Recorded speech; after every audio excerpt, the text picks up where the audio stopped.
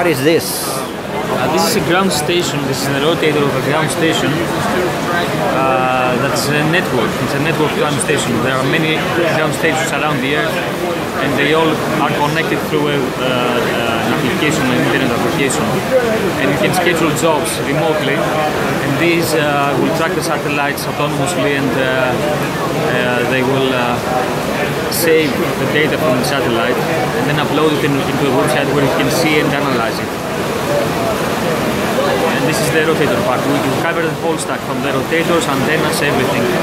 And all this is open hardware and open source, so you can build it yourself. You can download the designs and build it yourself. Who designed this system? You too? You are the designers? You made this?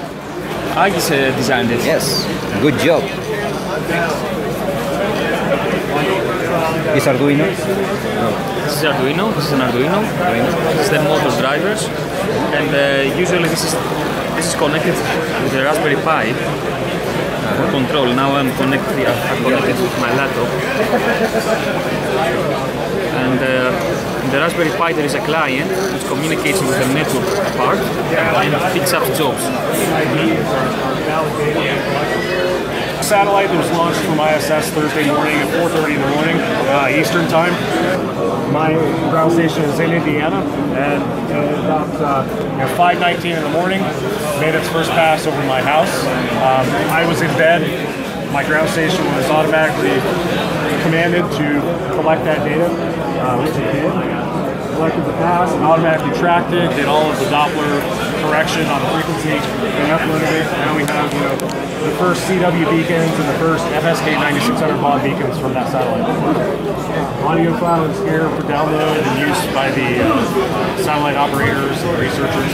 Our next step in this software evolution is to take that audio and then actually decode the telemetry, so that you would not only have the waterfall and the audio, but you would also have the data here automatically decoded as well. I'd say another 6 months and we'll have that done. And then that data also goes into our crowdsourced database for satellites. So this is a database that we invite all amateurs and satellite operators to help us come in here and get this, keep this stuff up to date.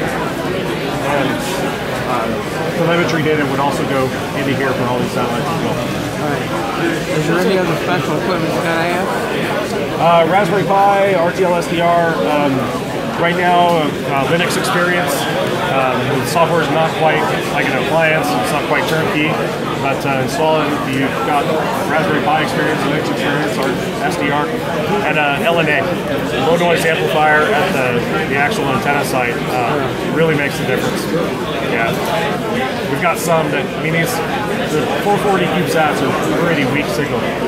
So Yagi antenna and LNA. Have you ever made a road trip to the National Radio Observatory in West Virginia? No, but yeah, the quiet zone in there. Yeah.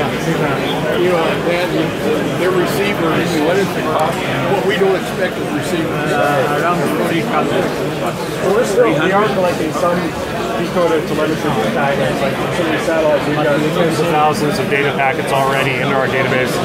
We're also working on software to then build dashboards for those, so you can visualize it here on the website.